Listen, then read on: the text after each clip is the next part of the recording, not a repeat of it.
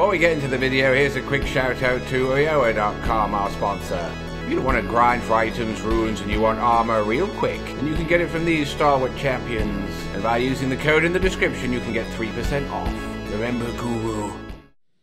Greetings, Elden Ring Guru here, and today I'm going to show you how to kill Borealis, the freezing fog, with no bother at all. And no shame in it too, no shame at all. From the freezing lake, site of grace. Follow the same path as shown, which is basically a straight line from the grace site.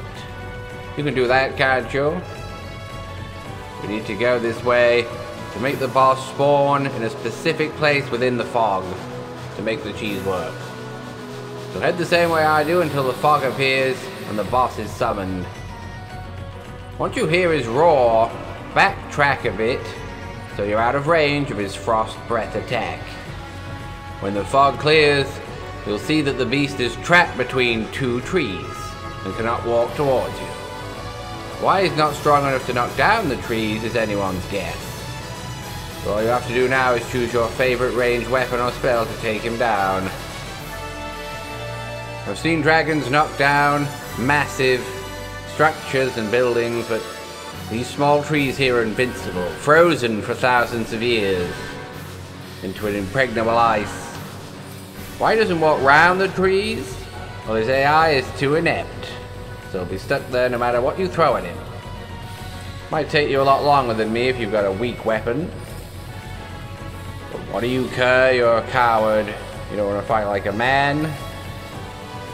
That's what cheeses are all about.